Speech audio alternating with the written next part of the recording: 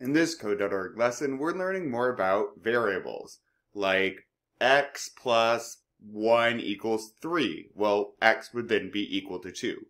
Code has variables just like math does. Let's dive right in. Let's start the section by drawing a triangle 150 pixel sides. Be sure to use the length variable and a repeat loop, okay? So one block in my workspace and I can use up to 9. So they told me to use a variable, so let me see here, variable set length, and 150 sides. Okay, so I'll set it to the length of the side. Now, and a repeat loop. So that should be easy enough, but just to start out, I can take a look. I'm gonna move forward, how much? Length. Well, how much is that? 150. Then what?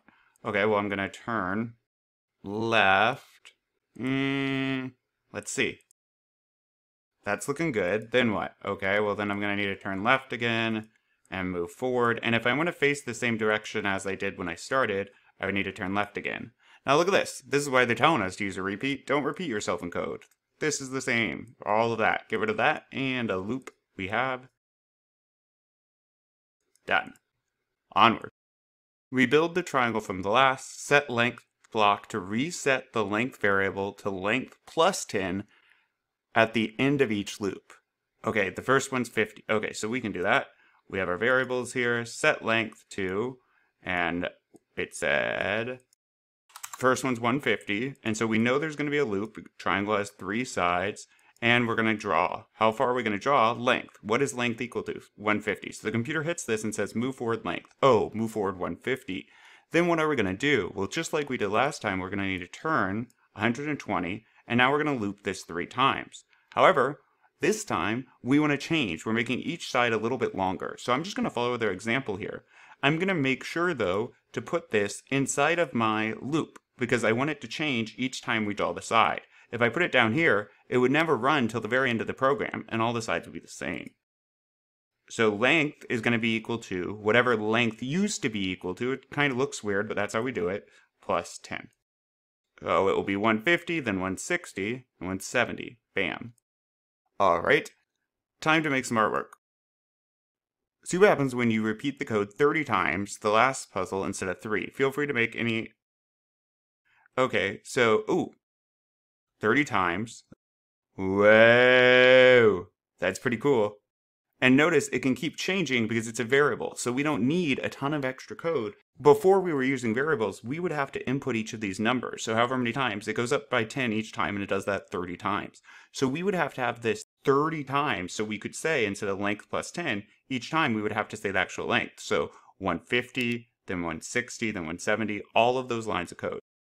Now it said we can change the color of the pattern. I'm using 13 out of 13 blocks, but if I did want to do that, I could just throw set a pattern, and I can do it up here, because I don't need to do that inside of my loop.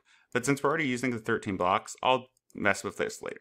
Alright, here, what happens when you start out with a length less than 150? What if you multiply your variable by 1 point... Wow. Oh, we can use infinity blocks? That's pressure. Okay, so what if I start out... I'm going to use some of their examples. 110, and then what if I multiply your variable by 1.25 each time through? Okay, so down here, I'm going to do this. Multiply. I'll take their suggestion, and you can do whatever you want. I'm just going to demo what they have. Whoa, that's kind of crazy. What if I might do something smaller than 0.5. And then what will you do if your code turn? Not a clue. Let's see. Ooh, I love that. Okay, and then we have infinity blocks. I got to do this. Oh, I'm going to do random, and then each time I draw a line, it should have a different color. That's so awesome. Onward. Free play. Take what you learned and make your own drawing. How can you use variables, pentagons, hexagons? Okay, I'm going to mess with this and I'll explain it at the end.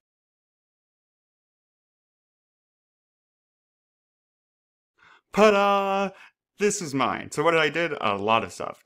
A repeat over all of this. I set my length to 10, and then I 6 times over draw this initial kind of weird shape that is changing up kind of how a square looks. I'm multiplying length by 1.5 each time. Then I reset length to 25, a small amount, and loop through drawing 41 lines that end up being that weird square. Once I do all that, I hit the bottom here, I turn left, draw sticker, and then I go back up here, reset length to 110, and draw the similar shape.